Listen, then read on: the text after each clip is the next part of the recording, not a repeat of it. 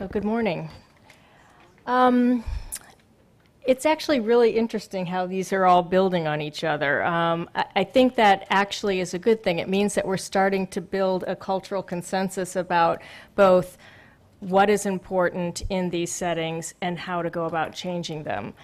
I've worked on violence for about 35 years, all in these more low-income settings, and I think it's really important to recognize that I think norms are probably important across the board with different types of violence, but specifically in the case of partner violence or violence in families, the difference in levels that we see, which are profound, they're order of magnitude differences in the frequency of partner violence, for example, in, let's say, the United States, Australia, Europe, and many of the settings they're working in. So 4% a year of women in, let's say, the US versus 40% a year in these kinds of settings. And I think that a big chunk of that difference in the overall level are these normative and belief-driven systems, which is sort of, in effect, the low-hanging fruit that we can go after in terms of really shifting. And what I wanted to share with you today is just a few observations around this concept, and then some data from a recent intervention trial that we've done at the Center for Gender Violence and Health that demonstrates empirically sort of the importance of some of these ideas. So we started out, when I first started thinking about this, women's groups for donkey's years have been trying to do things to change attitudes and beliefs around violence. But what I realized is that we were very imprecise when we use this kind of terms. We talk about changing gender norms. And within that bucket, we had behaviors and ideologies and attitudes and all sorts of things. And we didn't really discipline ourselves in trying to understand the distinctions. Are those distinctions important? Do some of those distinctions give us insights that might help us with programming? So the first thing I started out with is just, okay, what role do norms, as opposed to some of these other ideas, play in perpetuating intimate partner violence? And is intimate partner violence in the settings in which I work a norm, or is it something else? You're right, this is very slow. I think it probably is a norm a few places, and the distinction there is that there are probably places where it is both expected, appropriate, and sanctioned if you don't comply. But more often, I think violence itself, or in relationships, is not a norm, but it's held in place by a matrix of other interlocking norms and practices. These ones around what it means to be a man, what it means to issues around family privacy and the like. And so what this slide is just showing is that it's not just the norm, right? So it's attitudes, it's schema and scripts, as Christina was talking about. And sometimes what's important is not that the violence itself is a norm, but that it's upheld by other interlocking norms. So let's look at what that means. If we can get it to go forward. There we go. So, for example, in the settings, and you heard this in the presentation so far, I mean, you have domestic violence being held up by certain factual beliefs that women won't obey unless they're beaten. That's a factual, a belief about how the world works. There's also a belief that men are the natural or God-ordained head of the family. And in these settings, whether it's Muslim or Christian, there's oftentimes, you know, people readily go to the Quran or to the Bible and say, you know, that God created women as the handservants of man, and that wives should submit to their husbands. And so there's this sort of naturalization process that goes on. There's also positive attitudes, you know, towards the process, and like that hitting is actually an acceptable form of discipline and one that actually works to achieve your end. Then there are, as Christina said, normative expectations, which are if that other men, for example, might look down on me if I can't keep my wife in line. So there is where a masculinity norm is actually encouraging disciplining or violence, even if the violence itself, if he wouldn't be sanctioned, it has to do with his identity as a man. The other ones you see very closely linked are norms of family privacy. So you don't intervene in other people's business. You know, a man's house is his castle. I mean, all of these things are deeply embedded belief systems. And then schema, which you've already heard from Christina about what it means to be a good wife, right? Oop, that went too fast.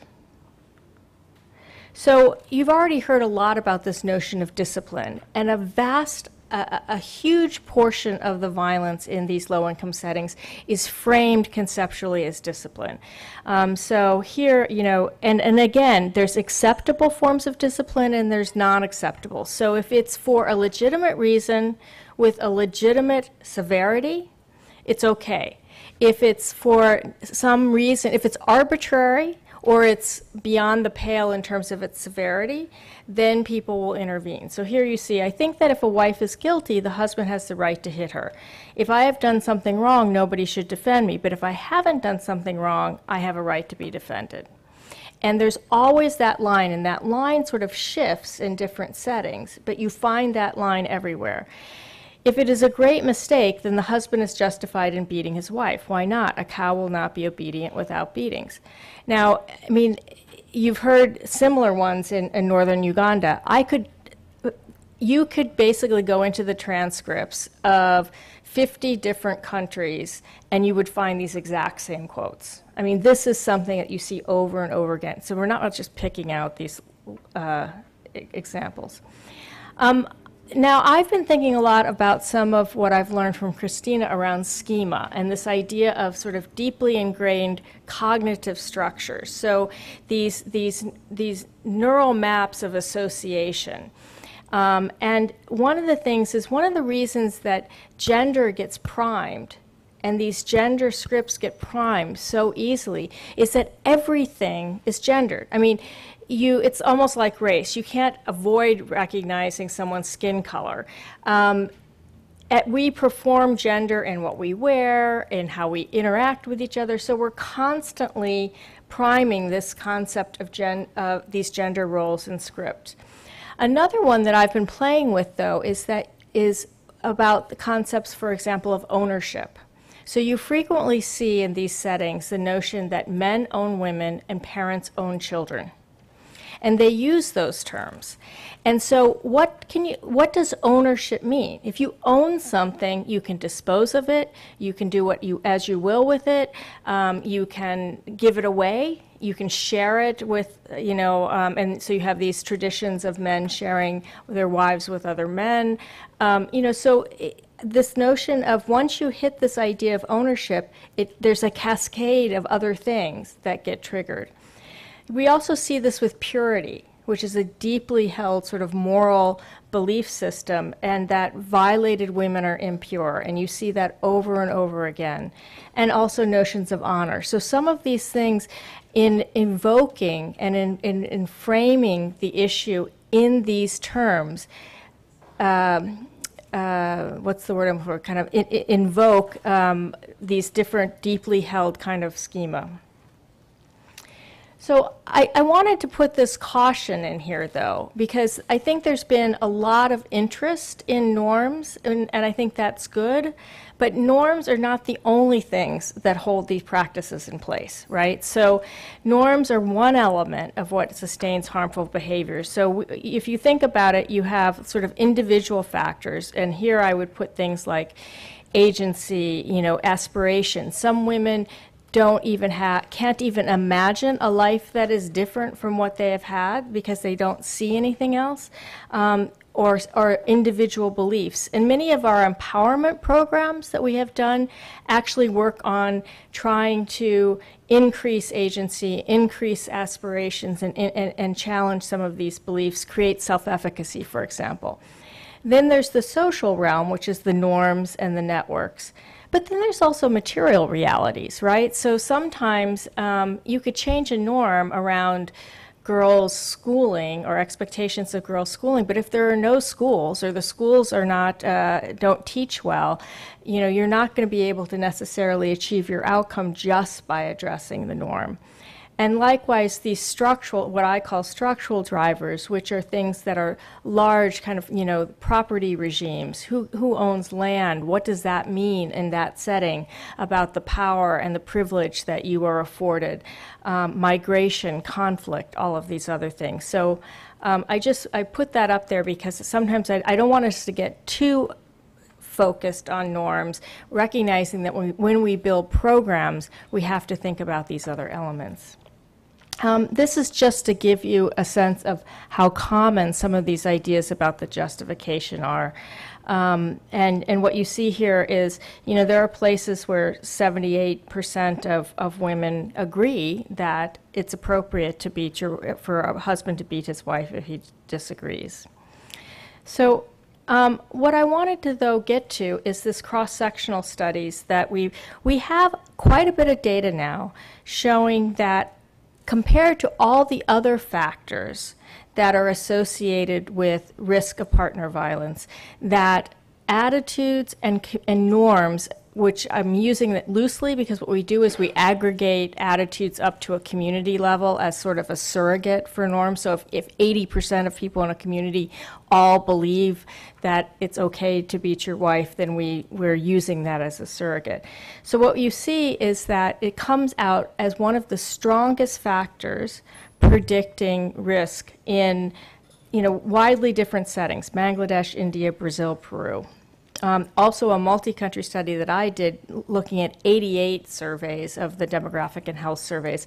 The single greatest factor was community level acceptance of partner violence as a driver of individual level risk and of the overall level of risk. So one of the things I just wanted to share before closing, though, was that's just looking at the association, right, in cross-sectional studies. But what we've now been able to do is go in to an intervention where we have shown dramatic reductions in violence and see, well, what actually, of our theory of what we were trying to do, where did the actual reductions occur, and what was mediating that? And I'm using an example many of you probably have heard of SASA, which was a community mobilization project. It did a lot around norms. I can give more information if you're interested, but this was something that was in Uganda for almost 3 years in the field. And I'm just going to go ahead on this. What we did is we showed that there was about a 50% reduction in partner violence over that 3-year period. And what we wanted to do in the next level is look at, okay, how did that work? What changed? And so we looked at mediation. So if you look at our original hypothesized mechanisms, what we had is we said, okay, we're either working through transforming norms, so the acceptability of wife beating or gender norms, the privacy norms, or maybe it's the community responding. They were trying to get people to intervene. Maybe we're working through improving the relationship. There was a lot with couples about communications and conflict.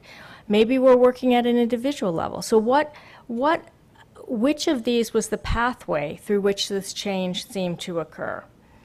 So if you look at that, what you see is you basically have one model on the left, and on the right, what you do is you put in your hypothesized mediator, and if your effect size, so the strength, changes, it suggests that that's actually a way in which it suggests that that's one of your pathways.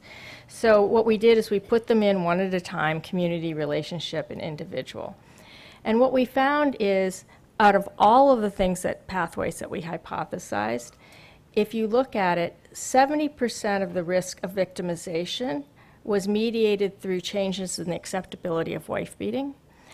46 was related to specifically some norms around women's gender related to women working, and none of it was through changing how the community responded, which we expected that to actually be an important element.